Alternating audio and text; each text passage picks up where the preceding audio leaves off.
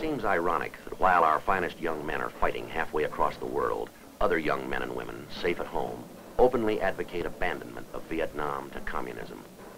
Perhaps they really don't know what this war is all about.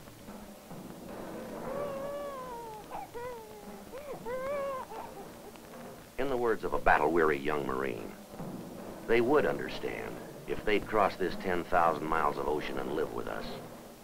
A day in Vietnam.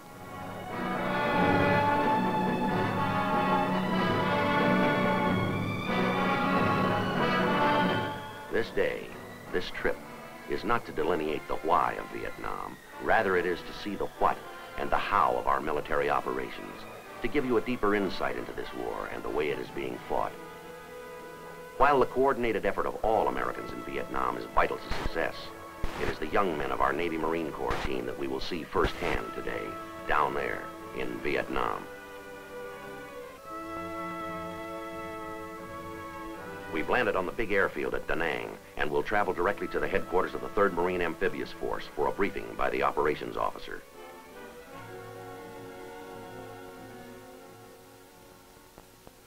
Gentlemen, I will give you a brief rundown on our present status in Vietnam, together with a thumbnail sketch of the initial landings and subsequent buildup. As you can see on this map, the 17th parallel divides North Vietnam from South Vietnam. Militarily speaking, South Vietnam is divided into 4 areas. The 4th Corps area in the south, the 3rd Corps, the 2nd Corps, and in the north, the 1st Corps, or as we call it, the I Corps area. The area within this I Corps is approximately 10,000 square miles with a beach line or coastline of 167 miles. The 3rd Marine Amphibious Force is responsible for all United States military operations in the I Corps area.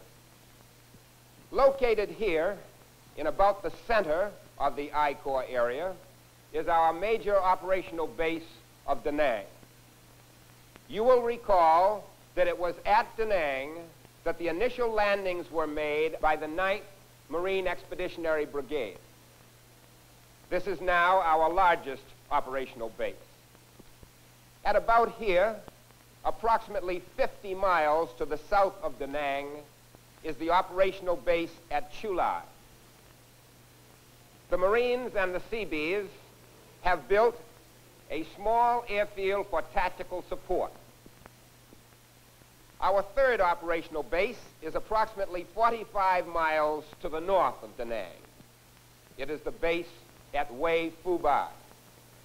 Now, although the bulk of our Marines are located in or around these 3 bases, I want to point out that the Marines of the 3rd Amphibious Force have been fighting from one end of the I Corps area to the very other tip.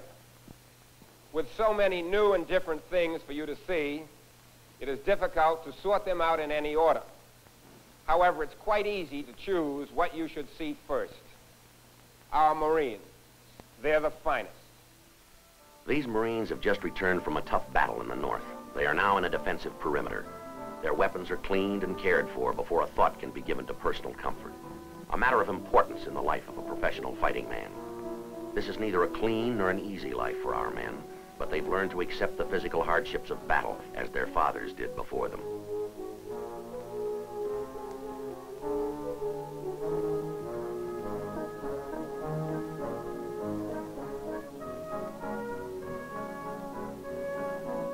In their famous hymn, Marines recount battles fought in every clime and place.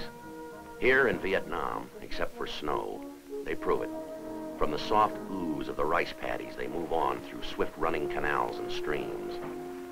Then push forward into the jungles that fringe the mountains, where elephant grass tears at the skin while vines tangle the feet and giant trees cut off the sun.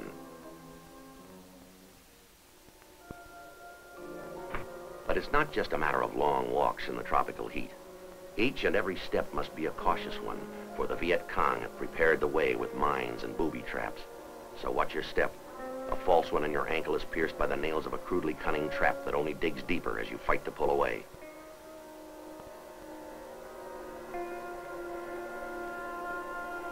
A hidden shell sits waiting for the unwary foot. And you'll never know which innocent-looking piece of grass or fern covers a pit of sharpened, poison-tipped bamboo spikes. Marine engineers must constantly sweep the roads and trails in search of killer mines.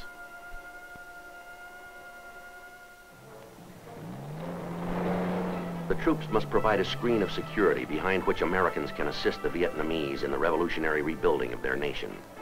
It is necessary to constantly patrol the outlying villages and countryside to deny re-entry to the Viet Cong.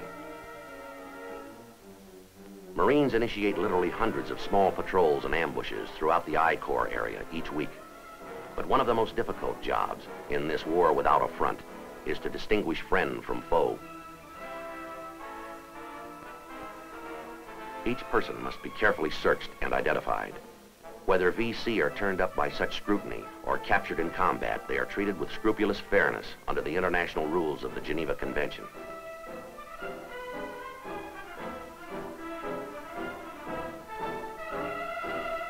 Marines have found that such treatment of an often cruel enemy frequently results in the proffering of information that reveals the whereabouts of an enemy force. In possession of such knowledge, Marines react quickly. Plans are rapidly formulated, and a striking force moves out swiftly.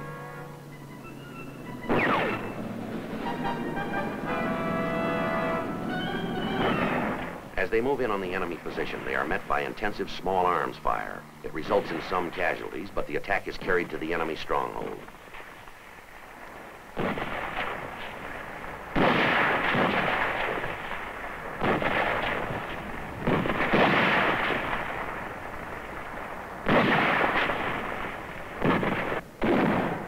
The Viet Cong are well dug in. The command decision is to call for artillery fire support to dislodge them. The observer gives the exact location to ensure the safety of friendly elements close by.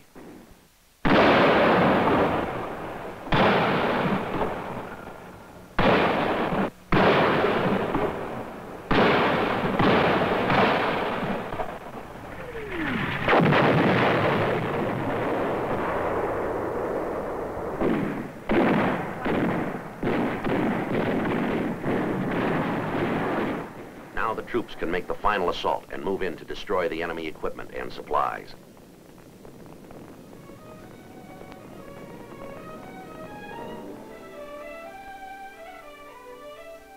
Many of the hamlets our troops approach are known to be friendly, but even they must be approached cautiously, for emotional reactions are primal when villagers are first confronted by men with weapons.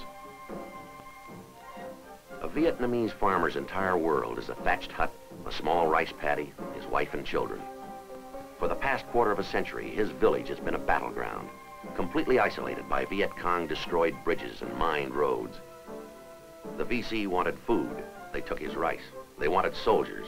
They shanghaied his sons. His village chief objected and was beheaded. His neighbors who protested were beaten. He can trust no one.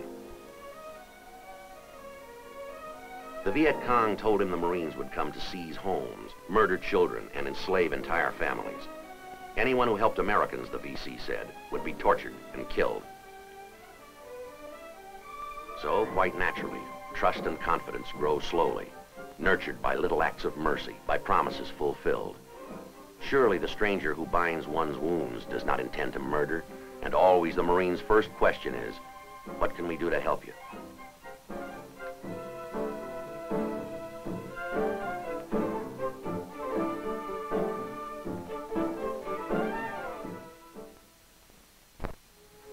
When the Viet Cong have been driven out of the area, a combined action company is formed to provide security for the village.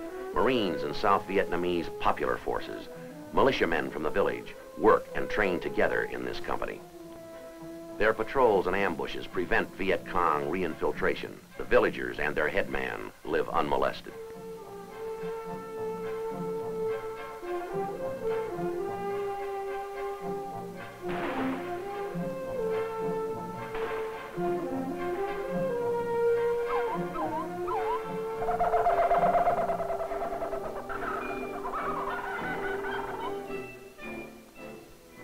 security, fear is replaced by hope and the desire to build for the future.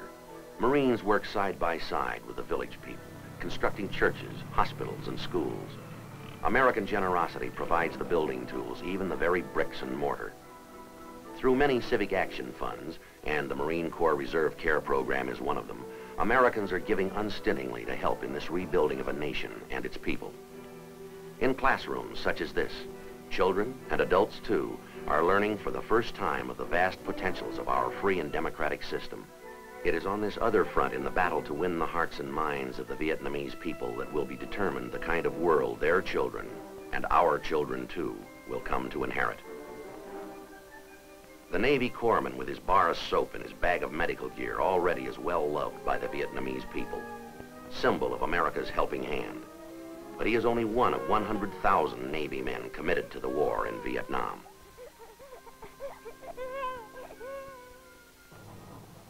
For many of the Blue Jackets, it's an unusual new kind of shallow water warfare, operating fast, small boats, ground effects machines, and shallow draft transports. They hunt down and destroy the waterborne Viet Cong and act as advisors to the Vietnamese Navy as they move their troops along the water high roads for an attack on a riverside VC encampment.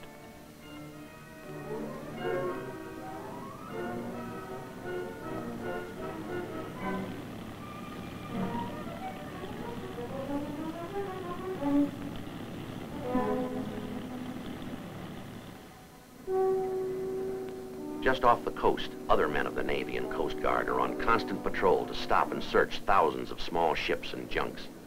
Many are carrying supplies intended for the Viet Cong. This blockade is known as Operation Market Time. It involves the surveillance of 1,000 miles of coast from the 17th parallel to the Gulf of Siam. Tough duty, but it's drying up one arterial lifeline from North Vietnam.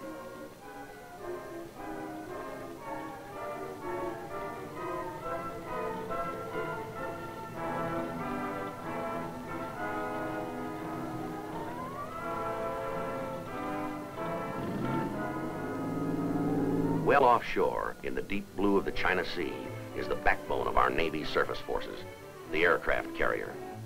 It's a floating mobile air base complex. Over 4,000 men live and work on this seagoing city. To keep the ship in operation and its pilots in the air requires the effort of a community of freemen, engineers, clerks, doctors, mechanics, pipe fitters, radar men, cooks, and bakers. Their working day averages 12 hours. It can be 18 or even longer when air operations are underway and planes are being sent aloft at 30-second intervals.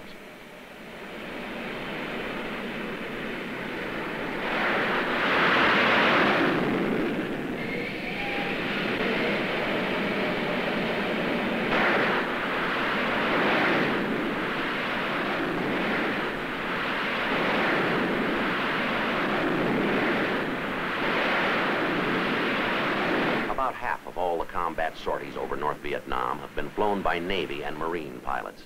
It's a dangerous job, and sometimes not all the planes come safely back. A search and rescue helicopter hurries on its way when that radioed distress call, Mayday, signals a pilot in trouble. He could be down in the open sea or deep in the jungle. Their job is to find him and bring him back. On this mission, photographed by a Navy cameraman, the pilot was forced to eject beside a rocky cliff along the forbidding coastline a few miles south of Haiphong. The helicopter cannot get close enough for a direct lift, so a swimmer hits the water.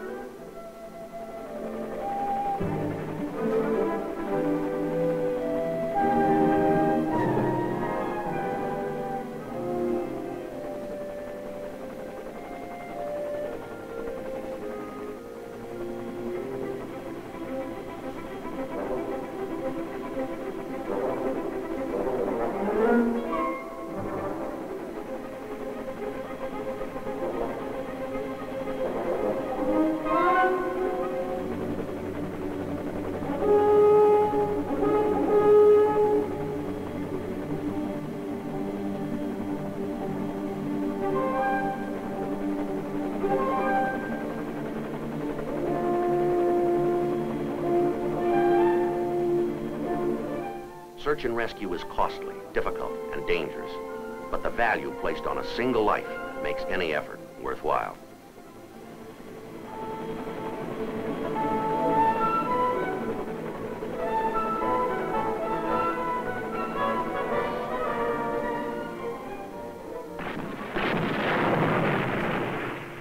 Many other ships accompany the carrier. One such is the destroyer, the tin can, workhorse of the fleet, indispensable to the Marines ashore and the Navy at sea.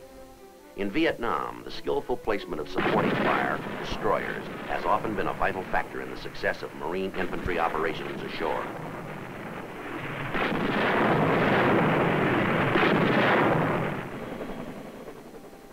Another fleet operation in the South China Sea is the Amphibious Task Force. It supports teams of Marines and their helicopters that collectively are known as the Special Landing Force. The SLF operates from a specially designed ship that is a combination troop ship and helicopter carrier called an LPH. With almost lightning speed, the Special Landing Force can strike from the sky by helicopter and across the beach by amphibian vehicles in a highly effective two-pronged assault. The SLF has been employed at many points along the coast of South Vietnam. These Marines are part of the air attack group in the operation in which we're going to participate today. As they head toward land and a new battlefield, the minds of the fighting men are occupied with their own thoughts, their own prayers. Even for those who have taken part in many previous operations, the race toward a new unknown always carries with it that special feeling in the pit of the stomach.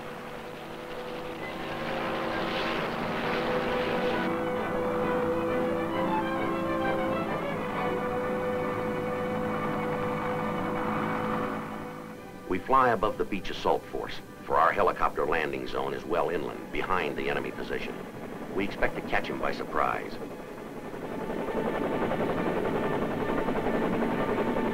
The helicopter force will block him from escaping toward the west, while the beach assault group offloads swiftly, then moves inland to play the hammer against the anvil.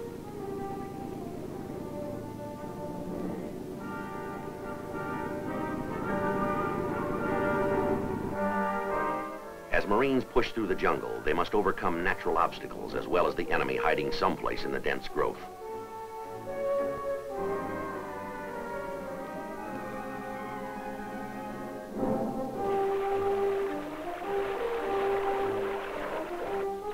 A river to cross is a welcome coolness, but its waters support a myriad of leeches that slip inside clothing to fasten on the skin.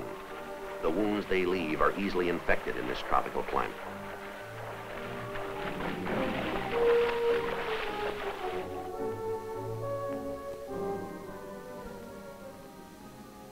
In deep jungle ravines, the troopers slip down and climb back endlessly for every foot they advance.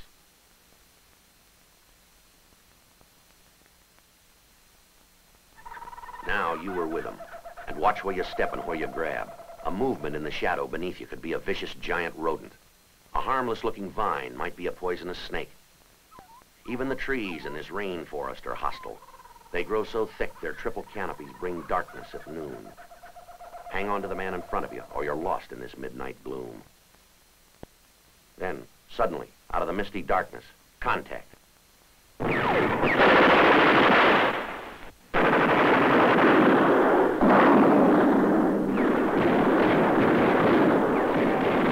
The enemy has good position and appears to be superior in numbers, so the Marines call in their equalizers, their support from the sky.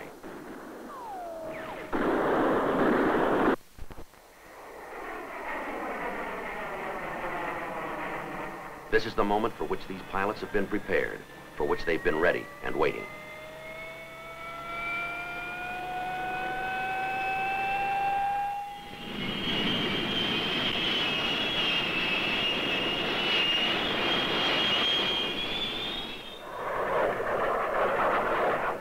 Approaching the target area, contact is made with the forward air controller.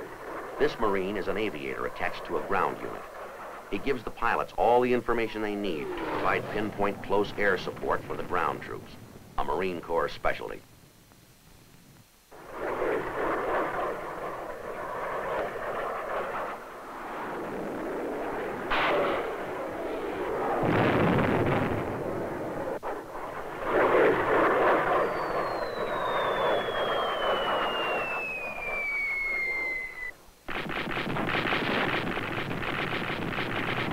What was needed to even up the odds, and the infantry action is positive and powerful in destroying the remaining enemy.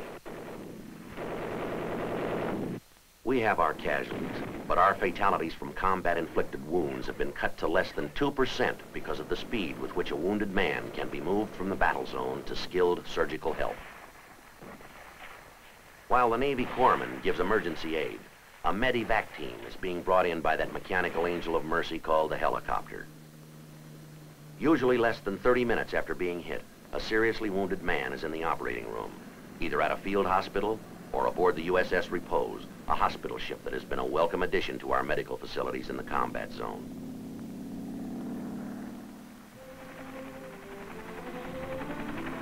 The gleaming white ship carries everything that would be found in the most modern hospital ashore. A full staff of doctors, nurses, and corpsmen functions with the same efficiency as the crew that moves the ship into the area where the action is. Though battle wounds are the cause of most of the serious casualties, there are many more that result from the environment. Heat prostration, immersion foot, malaria. These can be as devastating to our combat effectiveness as bullets or fungi pits. But the knowledge that quick and sure care is close at hand helps keep morale high in the rice paddies.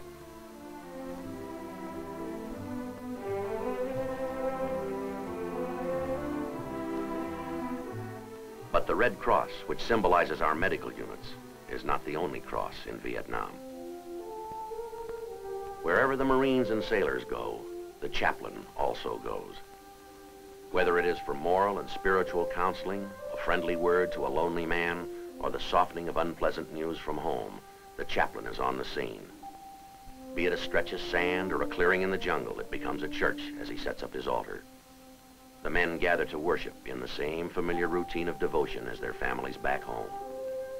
As he holds service, the chaplain cannot dismiss the thought, will they all return?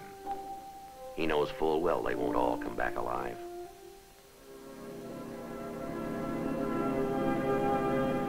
Prayers are said, a letter is written home to the family, yet so little can be done for this one who was given so much. There will be no more tales of his exciting adventure in a far-off land. No more plans for his education, his family, his home.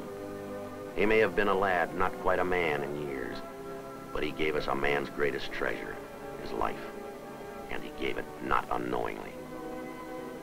These men prove every day they understand the why of Vietnam.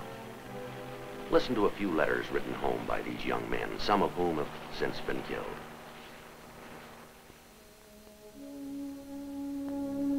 Those boys who are burning their draft cards, marching in protest, getting married, and hiding behind an education just show me that they aren't mature enough to accept the responsibility of being an American, and therefore they don't deserve to be called Americans. Mom, I don't want to die over here, but if that is what it takes to make the world a better place for you and Dad and everyone to live, then giving my life won't be in vain.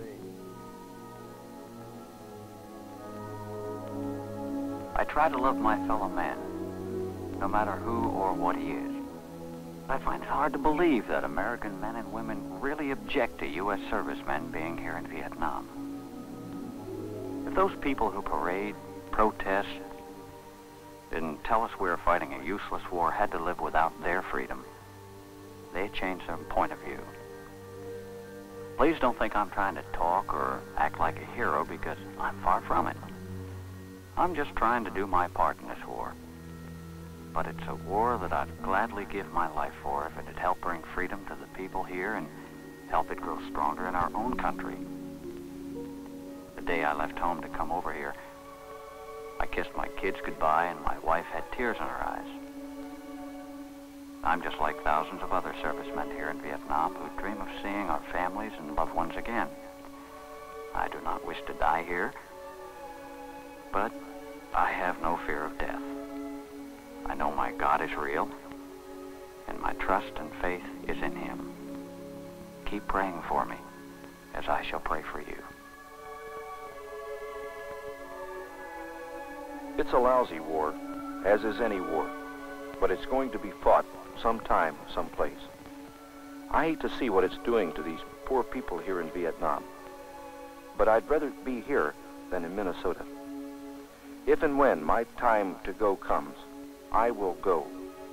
I'll go because I know the meaning of the word freedom.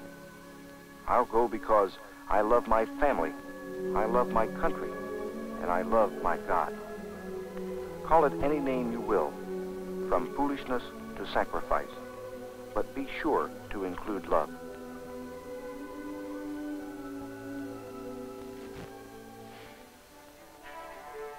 This is the end of our day in Vietnam. A glimpse of the war as it is being waged all day, every day, by these young men who are growing up in a hurry. 18, 19, 20 years old. They were boys when they got here. They've become men overnight.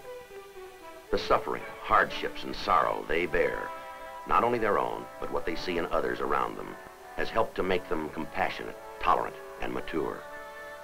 The young men who comprise the vast bulk of our Navy and our Marine Corps, who are seldom seen on television, who are rarely interviewed by the press, these men are, as they have always been, the truly strong men of our nation. Only a couple of years ago, these young men would have been embarrassed to tell what patriotism meant to them, how much they loved their homes, their God, their country. Now they daily risk their lives for their beliefs. This vast cross-section of America, it's young, tired, gallant fighting men. This is not only the face of America, this is the heart of America. They will return, most of them, but that valiant heart will keep beating only if it is nourished and sustained by the rest of America. And these, then, are the true heroes of the war, the young men of your Navy and your Marine Corps. Whatever they are, and ultimately, whatever our country is, we owe to them and their brothers in the other services, past, present, and future.